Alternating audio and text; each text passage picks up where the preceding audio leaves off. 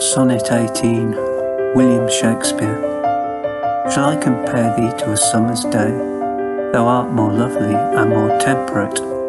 Rough winds do shake the darling buds of May, and summer's lease hath all too short a date.